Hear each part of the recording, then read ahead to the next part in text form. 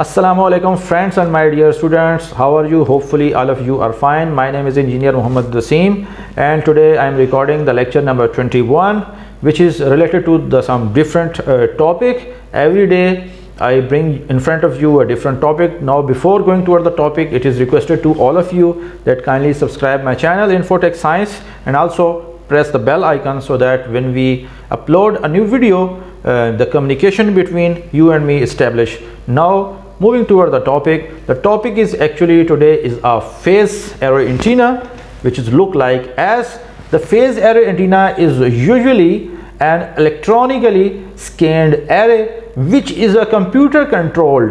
Why it is a computer control, I will tell you further in the video.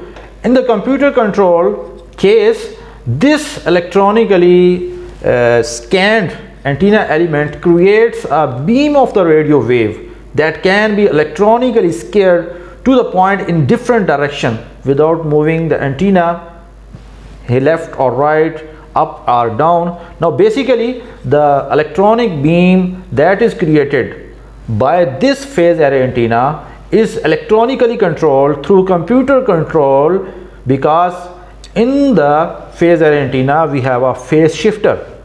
This phase shifter is actually change the direction of the electronic beam with the help of computer controlled device. As you saw in my hand that this is actually the phase array antenna. This antenna usually consists of different antenna element. In my hand, this is lambda by 2 phase array antenna with having a 4 different antenna elements.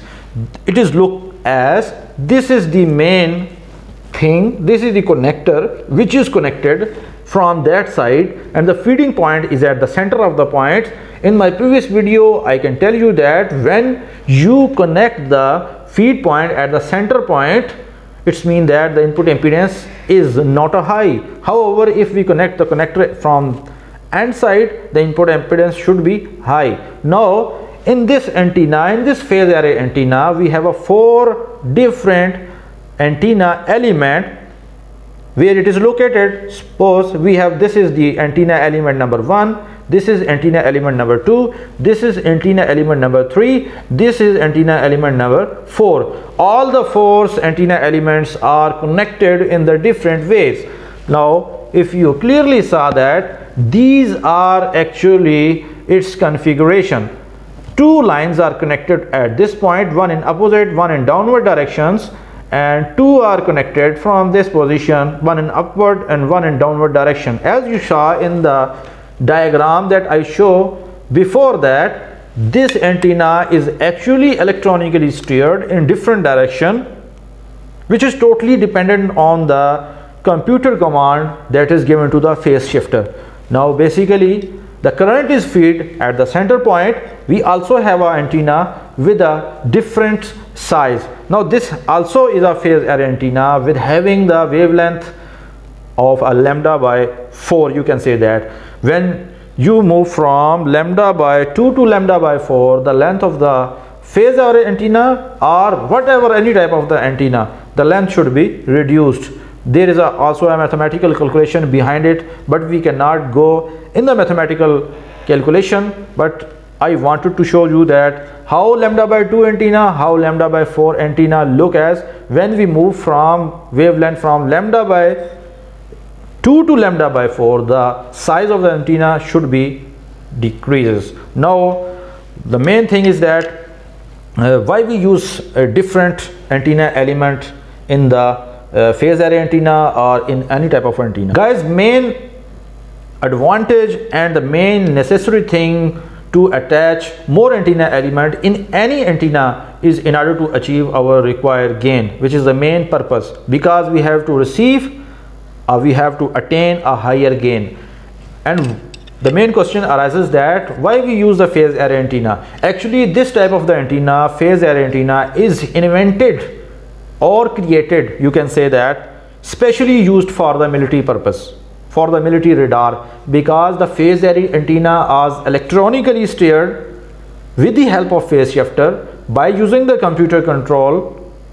Therefore it can be used in order to detect the missiles, in order to detect the planes, not for the military purpose, but it also used for you can say that for the commercial purpose, because you have to know that how many planes are entering in your boundary of any country, and how many aeroplanes are leaving your area, or you can say that in your country. So usually the phase array antenna are existed in the different, you can say that different types. One type is, you can say that, is a PISA. PISA means that passive electronically scanned array. Other is a ESA, which you can say that the active electronically scanned array, and the third one is usually named as a digital beam forming, or you can say that DBA. So it means that we have a three type of phase array: PASA, ESA, and a DBA are known as the digital beam forming. In the today lecture, I actually wanted to share information and also share physically how the phase array antenna look.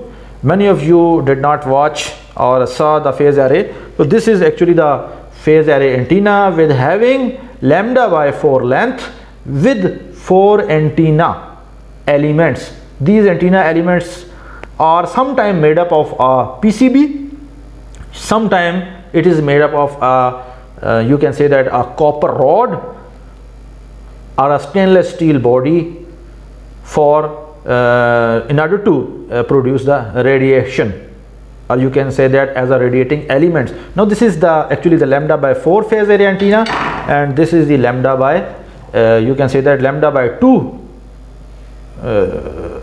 2 phase array antenna. The two antennas usually show in front of you in order to show that what is the main difference for that. The main difference is actually the reduce of the length, which is totally dependent on the wavelength. One is lambda by 2, other is lambda by 4. The function of the this is same. It is specially used for the electronically scanned or beam steering. Now this is the lecture. Hopefully you can understand that, and its application is for military purpose, for microwave band, for ultra high frequency. Hopefully in this video you can easily learn that how the phase array antenna looks, why we design phase array antenna, and what are the main thing behind it. Hopefully all of you understand what I have delivered knowledge to you. At the end I say bye to you. Thank you for watching the whole video.